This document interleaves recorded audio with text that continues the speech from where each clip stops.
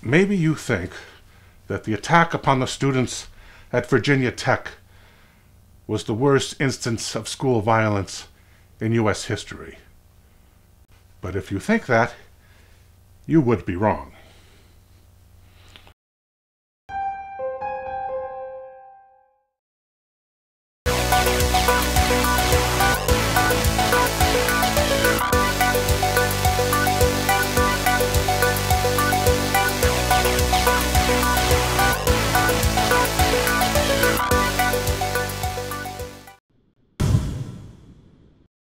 The Roaring Twenties.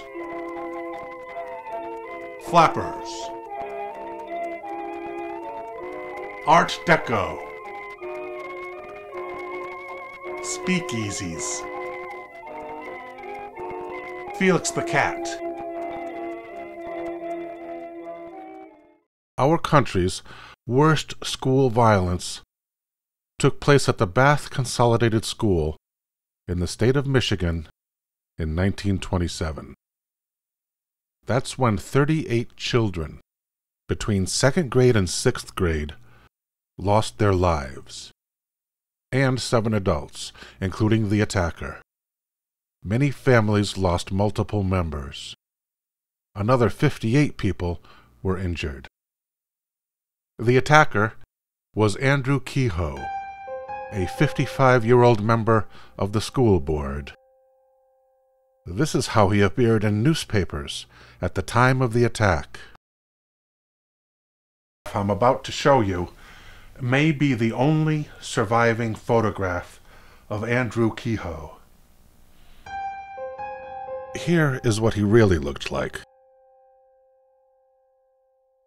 Before the attack, Kehoe suffered a number of personal setbacks. His wife was ill with tuberculosis. He voted against the construction of the new school wing, but the measure passed, which now raised his taxes.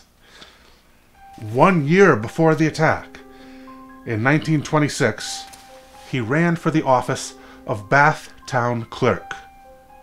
He lost. Finally, he learned that the mortgage on his farm was being foreclosed. In hindsight, some speculated that if he had sold his livestock and all his farming equipment, he could have kept the farm. Kehoe decided on a different solution to his problems. Using his school board position as cover, over the course of the next year, Kehoe smuggled about 1,000 pounds of dynamite and other explosives onto school grounds and planted it in the basement of the school. 500 pounds under the north wing and 500 pounds under the south wing. Andrew Kehoe's wait was over. On the beautiful spring morning of May the 18th, on his own farm, Andrew Kehoe detonated a series of explosive devices that completely destroyed the house and all the other farm buildings on his homestead by the resulting fires. Then he got into his truck and drove towards the school. The Bath School had just started classes for the day.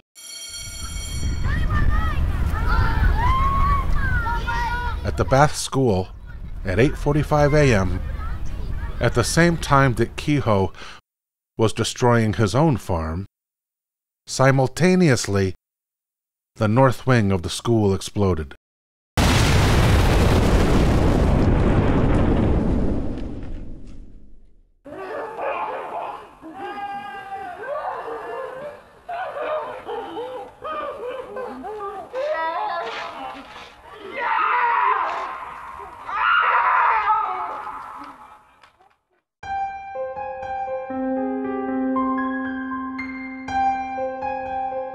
The other explosive timing device, beneath the south wing of the school, failed. That is how the authorities were later able to recover half of the planted explosives. 30 minutes after the north wing exploded, Kehoe arrived at the school.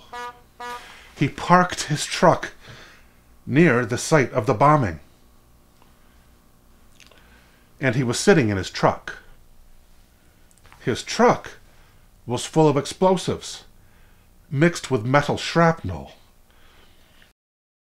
He was talking with the school superintendent, Emery Huck. Huck had one foot up on the running board of Kehoe's truck. At this point, Kehoe detonated his last bomb, the truck itself.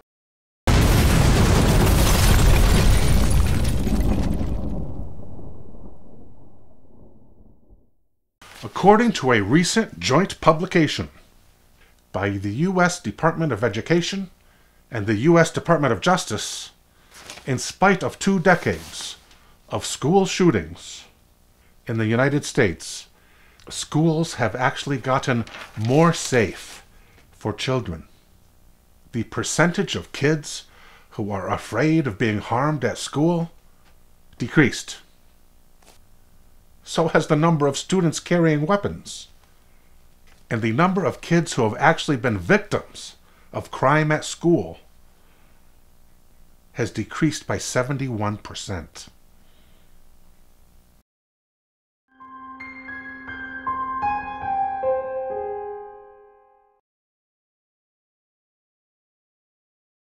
I have seen some of the experiments shown in this film actually carried out